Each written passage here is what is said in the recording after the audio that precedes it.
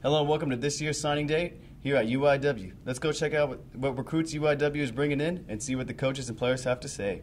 I'm really excited about the competition. Like Coach Kennan said in his press conference, we registered 18 guys that we really feel the majority of those guys ought to come in and either be starters or play right away, play immediately and be significant contributors. So when you add guys like that to the mix, and then you get to go through spring practice with them, you get to see how they operate and how they function in our environment, and then you also get to see how they compete, and then you get to see how those other guys who have been here, how they get pushed by competition. And as a football program, you're always trying to get better and bring better in, because that makes everybody else better. So last year we had a couple of unfortunate injuries that set us back a little bit, but we're right on track. We feel like we're going to be able to compete in the Southland Conference next year. This is the first year we'll have a full complement of scholarships that the other teams have had.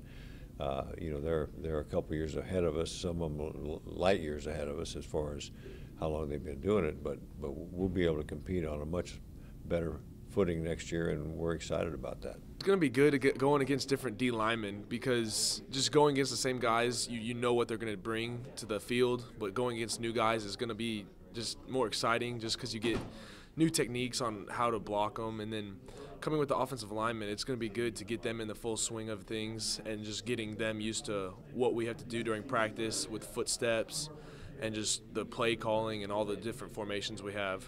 There's always competition. We tell everybody when we go to start spring practice is there's no first team, second team. You all got to earn your spots, and we say the same thing to them in the fall.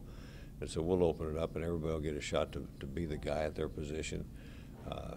We're going to do everything in our power to make sure we have a quarterback that can back up Trent if he gets nicked up and misses a couple games. But we feel like we have that going, so we're in good shape.